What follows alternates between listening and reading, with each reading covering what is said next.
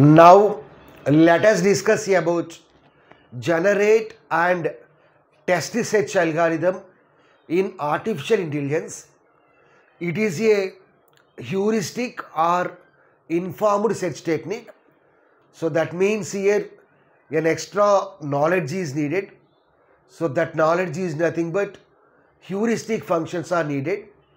We know that heuristic function specifies the cost from that node to the goal node. Next point, it uses DFS for its implementation.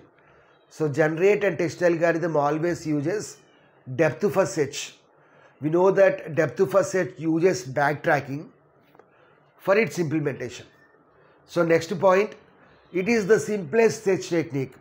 We have various heuristic search techniques like generate and test, best first search, A star algorithm, AO star algorithm. Out of all the heuristic search techniques, generate and test is the simplest searching technique.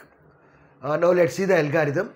Here totally we uses generate and test means we uses two modules. The first module is generator module. Generator module generates the possible solutions, and the second module is tester module. So tester module will checks whether that solution is correct or not. So let's see the algorithm. So first step, generate a possible solution.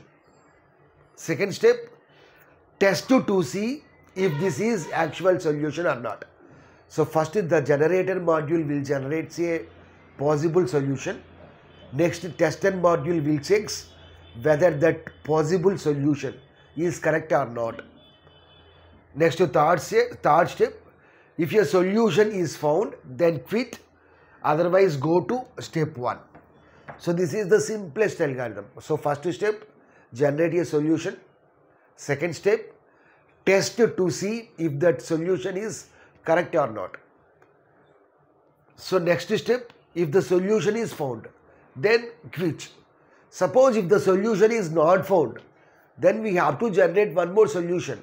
So in order to generate one more solution, go to step 1. Now let's see some properties on the generate and test search algorithm or generator module. So first property is it is complete. So complete means it always gives 100% guarantee about the solution.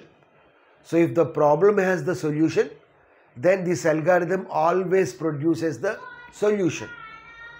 Next to second property, it is non-redundant. So we know about redundant. Redundant means duplication.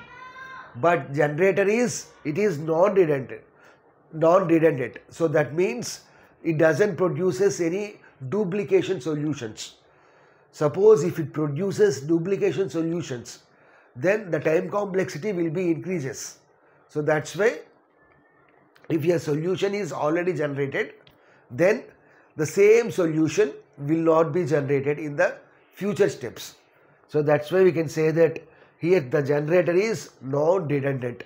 So that means here the solutions must be non-duplicated. Okay, solutions must be non-redundant. Okay, this is about generate and test search algorithm. Please like the video, subscribe to the channel, as well as share the channel with your friends. Thanks for watching.